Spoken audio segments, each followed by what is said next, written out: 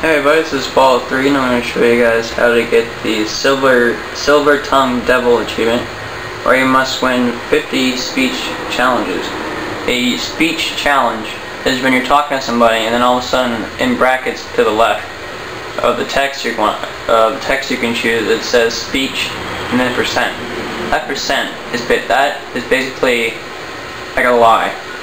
And the percent is how is the chance it has it working. So if it's 100%, it's going to work. If it's at 40%, it probably won't work. So to do this, go to a little lamplight. It's on the western side, kind of over here. You actually come here through a mission, so you should be able to find it that way. And now we must go and find a person called Knock Knock, I think it is. This person tells jokes, and you can repeatedly talk to him over and over again.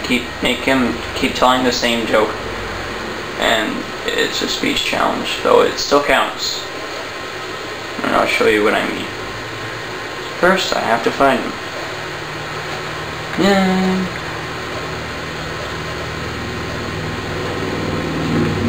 Who's this? Oh man. I think I have to go this way. Yes, look for the sign that says food.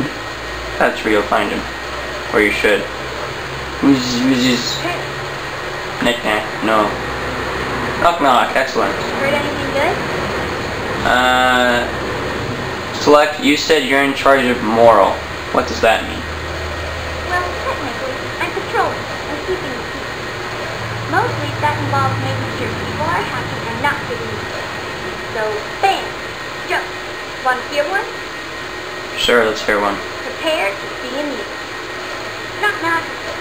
Who's there? Noah. Noah who? Know a place where I can get some... That's fucking stupid. Now select the one below, speech.